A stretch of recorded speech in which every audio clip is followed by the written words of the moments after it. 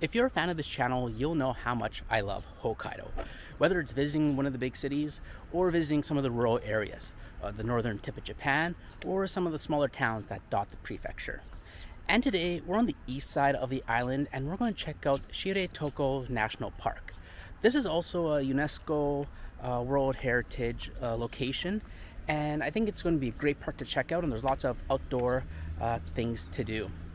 Right now I'm just starting off in Utoro, which is the town that's just neighboring the park, that borders the park, and it's where all the hotels and all the inns are kind of located. The bus comes at 9:20, it's just about 9 o'clock now, so we're going to head over to the bus station. We'll jump on the bus into the park, and then after, when we come back to the town, I'll kind of show you a couple places around the town because they're not open yet because it's 9 o'clock in the morning. So let's jump to the bus and let's get inside the park, and I hope you enjoy it. I think it's going to be a great day.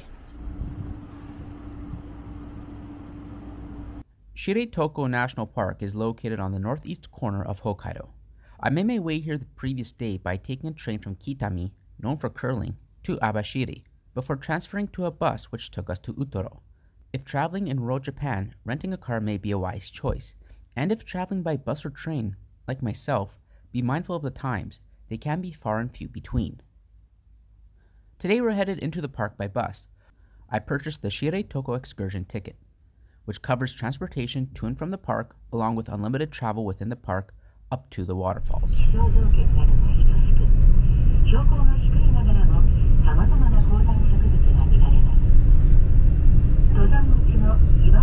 Alright, so we just made to the Shiretoko Goko lakes, or the 5 lakes, and the quick drive here was very reminiscent of Northern Ontario 1117 or any highway in BC. You get the mountains on the one side and then you have the water, the ocean on the other side. So very scenic drive, and here's the path trail for the 5 lakes that are here. There's 2 paths. There's one path that is elevated, like a wooden boardwalk type of deal, and the other path's on the ground. The ground path is closed right now due to bear sightings, but we can do the boardwalk path, which is great. And yeah, this is a nice little rest stop here. There's lockers, there's snacks, anything that you want here. So let's go ahead and continue.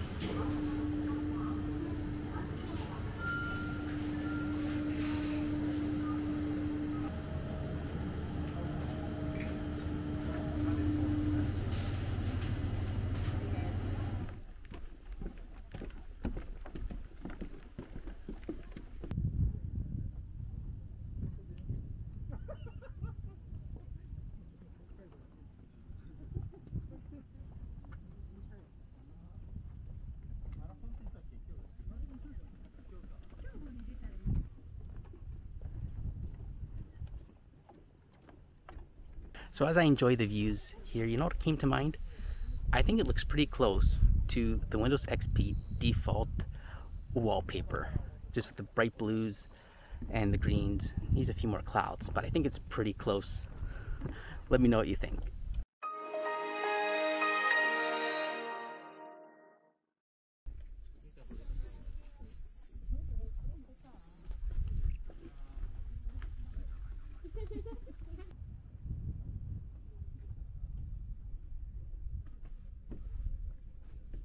So this is the pavilion for the ground path, and this is where, if you want to walk on the ground path, you just have to pay those vending machines, and then you have to sign a form, watch a movie, or attend a presentation on how to protect yourself from bears, and then you can go. But it's closed right now, of course, because there's bear sightings.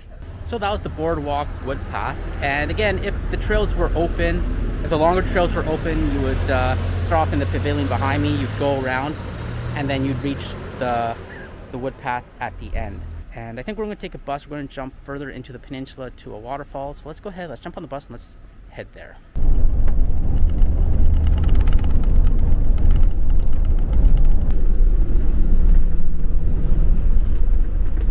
So it's about a 30-minute bus ride to the falls, and then we have to walk another, it says 500 meters.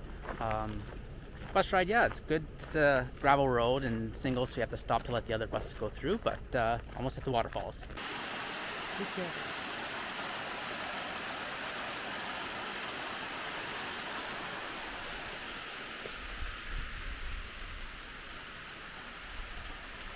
So here's the waterfall, and you can see how high we are. The sea's down there. I don't know if you can see where it meets the sky. It's pretty hazy, but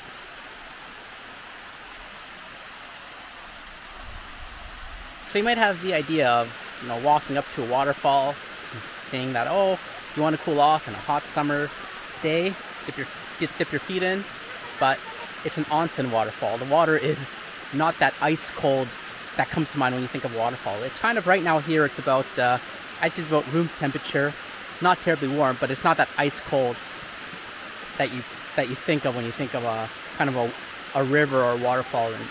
And you can walk up a little bit as well, or you can just relax in kind of one of the pools here, and definitely something different, walking in a onsen, hot spring, waterfall, river type of deal. So we're all done with the onsen river or onsen waterfall, and we're just heading back to the bus stop. And the good thing is the buses are every 20 minutes, so whether you spend a little bit of time or longer time, you're never too long from a bus. So we're going to take the bus and we're going to head back down to the Five Lake Center, I believe. So I'll see you then. So we skipped the Five Lake station and we jumped down to the nature center, and this is the first stop. If you're coming from the town, this is the first stop, or in our case going back down, this is the last stop. So we'll go and check it out and see what it's all about.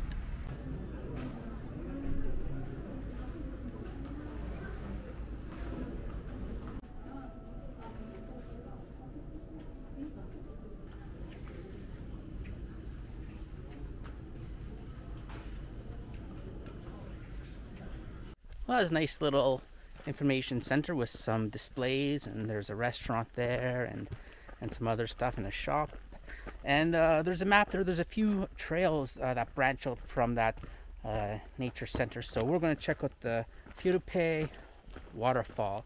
It's only about 1 kilometer. It's a 2-kilometer loop, so it's not going to take us terribly long to get there. And nice walk through the forest, out of the sun. Nice, lots of shade. So looks like a nice little trek in the woods.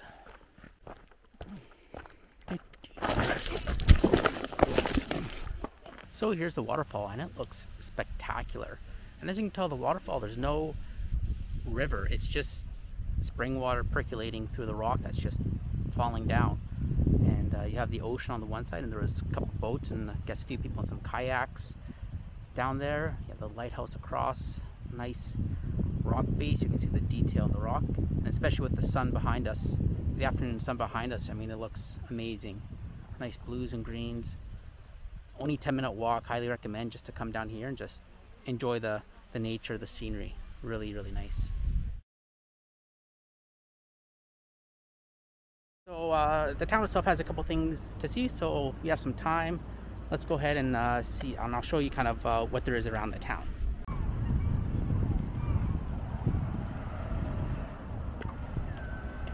So there's a couple convenience stores in town for any provisions that you might need. My favorite is the Seiko Mart. It's only found in Hokkaido, a Hokkaido convenience store, and they have this kind of the fried food, the warm corner, and I think the fried chicken there rivals the Colonel's. It's actually pretty good. So there's a good selection there, everything that you need, and yeah, there's a couple convenience stores in the town, so it's always a good place to stop to get some stuff.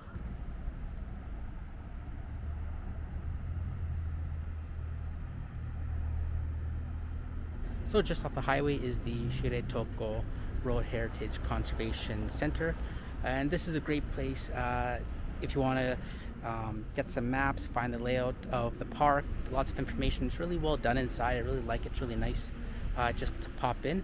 And then behind me as well, there's also the information center with the shops and the vending machines, and I think there's a restaurant in there too, and looks like they have some ice cream, which looks pretty good. So worth a shot if you're going to come into the town, probably the evening or night that you come into town. Worth a shot to stop off at these two places, and they both close at 5:30. So if you do it, make sure you get here before 5:30. And I think all we're going to do now is I'm going to take you to the big rock over there, and another rock that apparently looks like Godzilla. So we'll check out Godzilla, we'll climb up the big rock, and we'll end the day. Well, here's the Godzilla rock. What do you think? Kind of looks a little Godzilla-ish, doesn't it? Birds don't seem to mind either. So the good thing about this small town is you can walk anywhere within a few minutes to get anywhere you want. And behind me as well, they have the boats. They have the sightseeing for the whales, dolphins. It goes up through the park. I think we saw them earlier. The boats are just behind me there. So anyways, over here's the big rock, and we'll just climb up that in a few minutes. Alright, so we'll start making our way up Kamuiwakka. I actually did it yesterday. It's actually not too bad. It's only about 15 minutes to the top, and it's just stairs, lots of stairs, but just stairs. So get some nice views on top though, so I want to show you that before we end off here for today.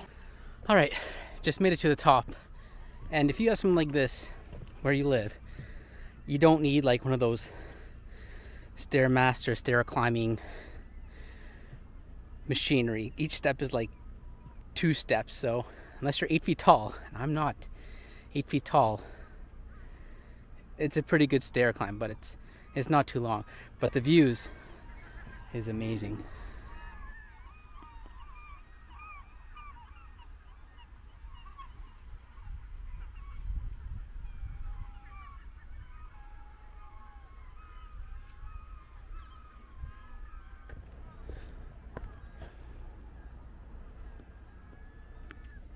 And you can see down there is a lot of the inns, smaller family-owned businesses and accommodations down there. And if I swing over to the left, you'll see up the hill. You can't see this if you're down on the main level. You can see the bigger hotels are up.